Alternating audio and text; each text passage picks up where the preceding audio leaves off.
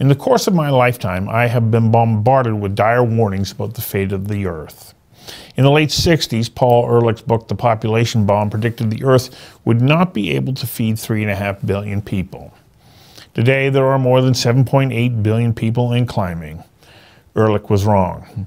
Not only are we feeding more people, the percentage of people who are undernourished has been falling steadily since 1990.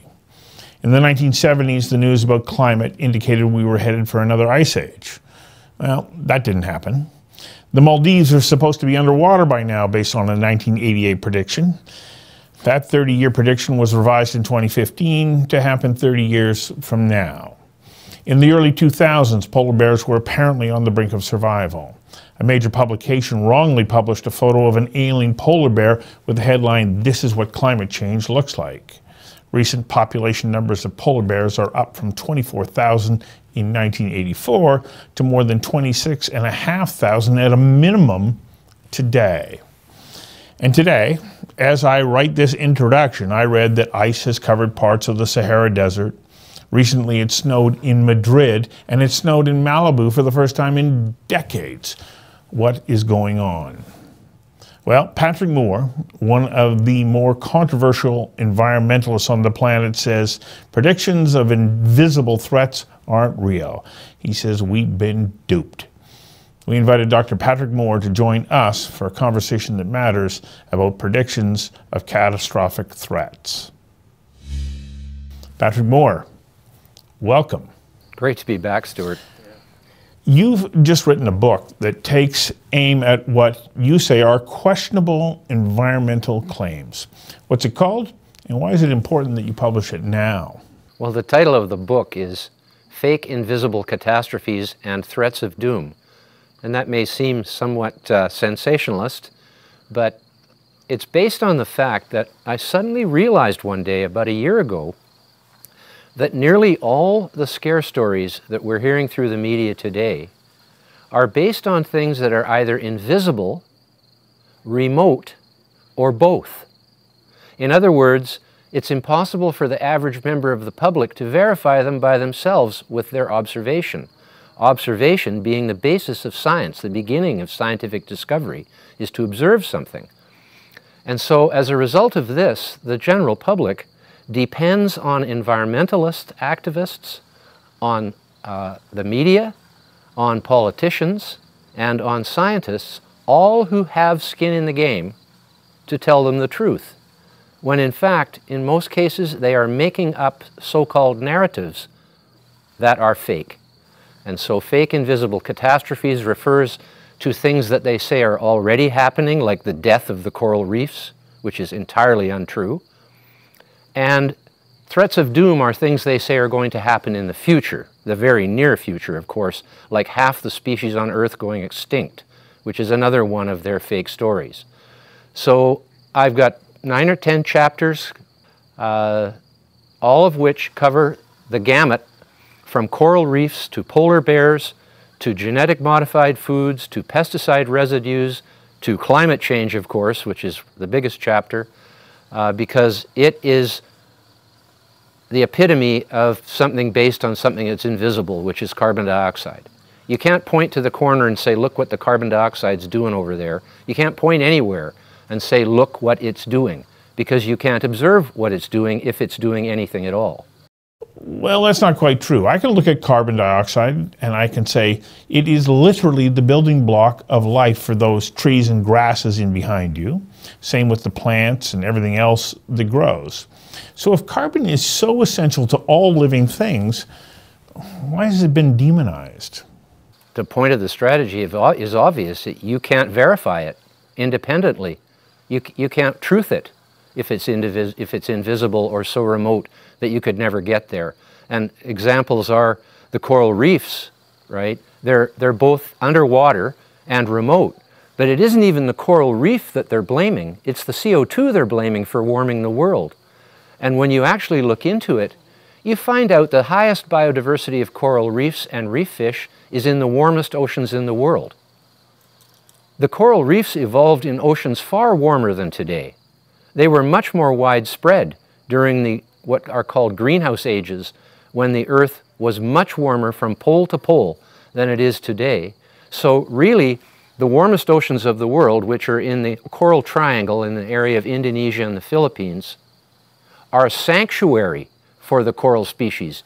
The water has becoming colder all around the world for the last 50 million years and causing the corals to shrink into a far smaller area than they were during the warm periods. That's the truth about coral reefs. And so when the story came out in 2016, April of, that 93% of the Great Barrier Reef was dead or dying or terminal or about to die, it was a lie. There's no way that's happening. And so for two years running, they said the reef was dying, the reef was dying. Suddenly, in the end of 2018, a few publications came out saying the reef is definitely not dead. But it was 500 publications that came out with the story of the reef is dying or terminally ill or about to die. You notice mostly they didn't say dead. They said 93% is dying. That implies it's going to die, but it doesn't state that it's dead. You touched on polar bears. My research has led me to understand that polar bear populations are rising, not decreasing. No, the polar bear story is a complete hoax and fabrication. How many people know, and I ask audiences of 500 people, how many of you know about the treaty that was signed in 1973 among all the Arctic nations ending the unrestricted hunting of polar bears in the Arctic? No one has ever heard of it because the media has never mentioned it. In all these stories about polar bears going extinct, they never mention the fact that that treaty came into effect and that is largely why polar bear populations have increased from about 6,000 at that time to at least 30,000 today. There has been no decline in polar bear populations, except during the years when they were trophy hunting them more heavily. The reason that treaty happened was because they were worried that numbers were declining. Today, the Inuit out of Iqaluit in Nunavut, where they all live, have adopted a new management plan for polar bears, which first, it allows people to defend themselves from polar bears. They would get in trouble if they killed a polar bear because it was attacking them in the past. And they've also made it very clear that the scientists from the south who come up there for a couple of weeks of the year don't know what's really going on in the Arctic. It's the people who live there year-round in the Inuit villages who know that the polar bear population has increased dramatically and has now become a threat. They have to control the bears. Now, why would the polar bear population grow if the ice was receding? And they say if the ice recedes, there'll be less habitat for the polar bears to go out and catch the seals. Well, here's the deal. The real deal is that if the whole Arctic was covered in ice, the sunlight couldn't reach the sea to grow the plankton. And if the plankton didn't grow, the fish wouldn't grow. And if the fish didn't grow, the seals wouldn't grow. And if the seals didn't grow, the polar bears would have nothing to eat. So clearly, it's not a situation where more ice is always good. There is a balance somewhere between all ice and no ice. In other words, it's good that the ice melts in the summer to let more of the sea be exposed to the sunlight to grow the plankton, to feed the ecosystem, and then for the ice to freeze back in the winter, which it does regularly, and believe me, it hasn't disappeared. And if you just look at satellite images on the internet of what the Arctic looks like in February, March, April, May, it's just covered in ice. And then it melts in the summer, and into the fall it stays fairly clear for the sun to grow the food for the bears. And that is part of the reason, perhaps, why the bear population has increased, because there's a more optimum level of ice and water ratio between the two than having the whole thing covered in ice. Are you saying ice levels have changed, which leads me to ask you, we know climate is changing. That is always the case. It's a constant. However, at the moment, CO2 is being pointed at as the reason for the temperature increase. And because climate is changing, and well, you don't agree with the hypothesis as to why, what is the impact of a rising CO2 level? Yes, well, the main effect of the rise in CO2 is the increase in the growth of plants and trees, of everything that uses carbon dioxide as food, which is the entire plant kingdom, including the phytoplankton in the sea. The basis of the food web on all Earth is photosynthetic plants, and that is their food. I used to laugh at people who said that their house plants enjoyed them when they talked to them and grew better when they talked to them. And then I realized when you're talking to your plants, you're breathing 40,000 ppm of CO2 on them, which is their food. It's like a supersaturated fertilizer going into the air around them. And so it does make sense that plants would respond positively to talking to them because you're breathing on them. Especially if you get up close and personal. Absolutely. So that's the main effect of CO2 in the atmosphere. Its effect on global temperature is completely unproven. The idea that it is the control knob of the Earth's temperature, as some of the elements in NASA and NOAA are putting out, and the Canadian government follows that same line, that is a hypothesis. It is nowhere near a proven fact. CO2 is a greenhouse gas, but it's a very minor one, especially compared to water vapor, which is really the main controlling factor in the global atmosphere, and of course in the oceans too. I mean, the oceans contain 1,000 times as much heat as the atmosphere does. So the atmosphere can change back and forth without even affecting the oceans. And when people say, well, isn't the climate warming? Right now it is, yeah, for the last 300 years. That's like... Right, since the mini ice age. Since the mini ice age, which some of them try to deny, but it's absolutely incontrovertible that little ice age occurred. The Thames River froze over 2 or 3 times a decade for 300-400 years during that period. And then suddenly in 1814 it never froze again since then. So that demonstrates that there's a gentle warming period occurring that has changed the climate. Now when you say what is the effect of climate change, if the climate changes slowly, everything can pretty well easily adapt to it, and you don't even have an effect on evolution really. But if the climate changes rapidly, if the environment changes rapidly in any way, say when an asteroid hits the Earth and causes the Earth to be thrown into the atmosphere and cloud the Earth for years and basically stop photosynthesis and destroy the food chain, a lot of species go extinct. But then, after they go extinct and the climate comes back to normalcy again, evolution just kicks in full blast because the situation has changed, many species have been lost, and all these niches, as they're called, for species to occupy are opened up again. So evolution occurs fastest after rapid climate change and more slowly during slow climate change. So there's many factors to this scenario. One of the main ones being that in this age today, even though it's in an interglacial period, which is a little bit warmer than the major glaciations that have occurred at least 40 times during this Pleistocene ice age we've been in for 2.5 million years, even though it's a little warmer now than it was at the full glaciation, the poles are still covered in massive sheets of ice, and it's colder now than it has been for the last 250 million years. The last ice age was called the Karoo Ice Age. It lasted for 100 million years. This one is only 2.5 million years old. We have no reason to believe it is going to end anytime soon. We're liable to go back into another major glaciation 80,000 years from now because they are 100,000-year cycles. And a lot of people can't think in those terms. But that's just the way it is. The record is there in the geological record going back millions and hundreds of millions of years.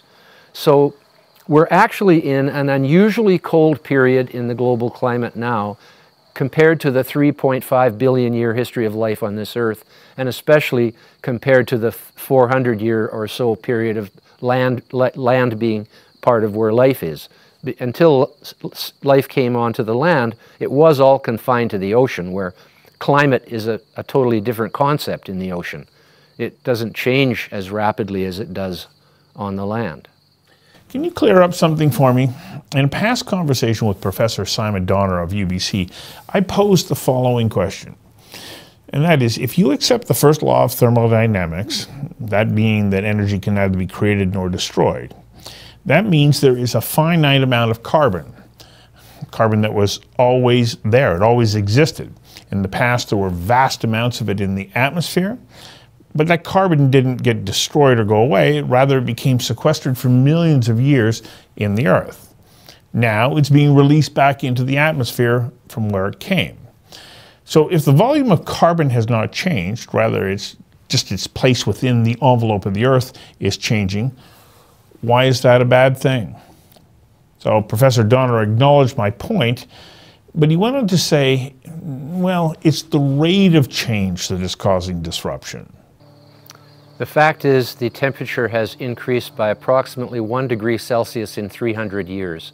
That is not a rapid change in terms of history, even the short-term history. There have been much more rapid changes during this 10,000 year long Holocene interglacial period that we're in now, much longer, much more rapid changes. And going back in history, there's been some really rapid changes. They were called the major extinction events, and that would not be a good idea. But the thing they're doing now is this specter of a couple of degrees change is going to cause mass extinction. That is just not possible. Life is quite capable of dealing with 2 degrees Celsius increase in temperature. More than that, in fact. I mean, going from Vancouver to San Francisco, the temperature changes by a lot more than 2 degrees on average in the year. I mean, people should remember that we are actually a tropical species.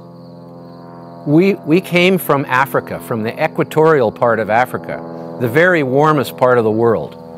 And the only reason we were able to come out of Africa was fire, clothing, and shelter. That's the only reason. We could not live here as a naked person in British Columbia. I mean, we'd be dead very quickly as the winter came on, especially. But even in the summer, it's too cold for people without clothes and fire, many times. And people just don't understand that. We are a tropical species. So warming of the Earth will not really be that big a problem for human beings. It may be more of a problem for agriculture if it warms a lot, but there's no indication that it's going to warm a lot. All these computer models that predict 4, 5, 6 degrees Celsius warming, they are computer models into which assumptions have been entered, and those assumptions come out the other end. And the assumptions have no basis in fact. They're claiming that CO2 has far more effect than any actual observations have ever demonstrated. You touched on the fact that water vapor is a more significant greenhouse gas. I've done some research trying to understand the ratio between carbon dioxide and water. Do you know exactly what that equation is? There's virtually no way to do a mathematical calculation on that. It's something that's happening in a world of so many variables.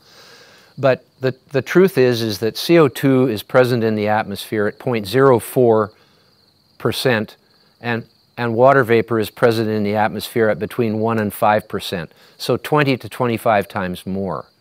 So if it's 25 times more, then CO2 wouldn't even be 5% of the effect.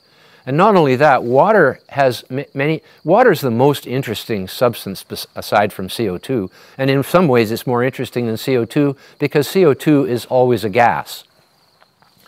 Water is in all 3 phases at the Earth's normal temperature, in the form of humidity or vapor, in the form of water as clouds and oceans and rainfall, and in the form of ice, in snowfall and on ice and snow on the land.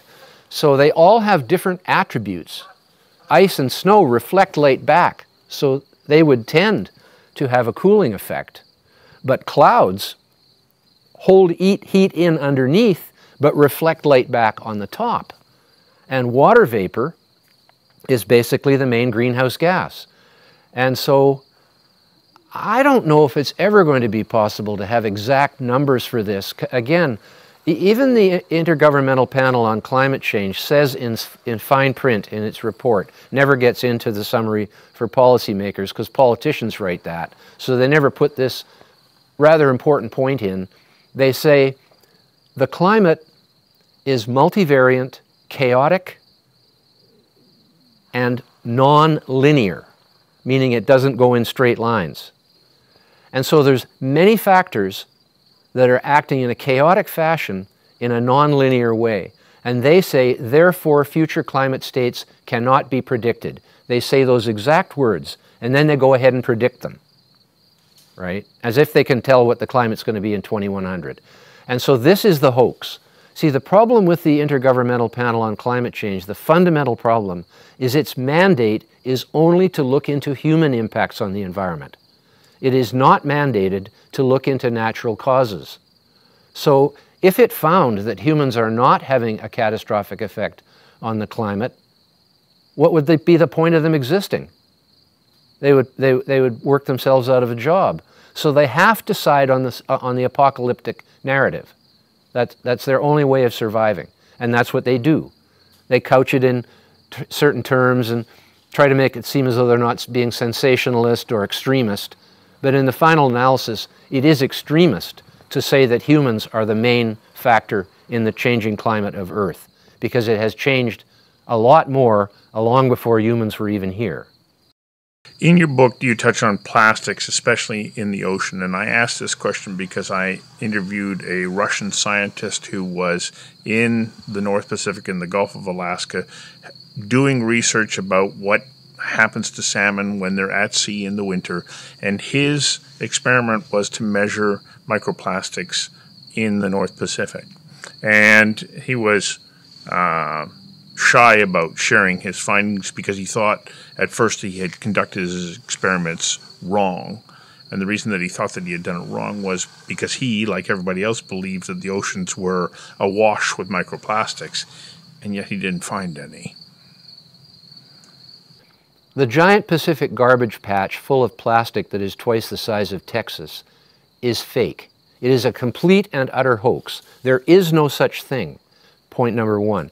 Point number two, plastic floating in the sea is no different than a piece of wood floating in the sea, unless it is a discarded fish net or other fishing gear that is meant to catch things.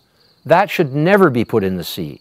And in fact, that is the most common thing found when people go out and look for plastic in the sea, is discarded fishing gear. We should have an international effort to educate fishermen and possibly reward them with so much a pound for plastic they bring back to the land that has been torn or is no good to them anymore. Patrick Moore, as always, thank you for your insights and your time.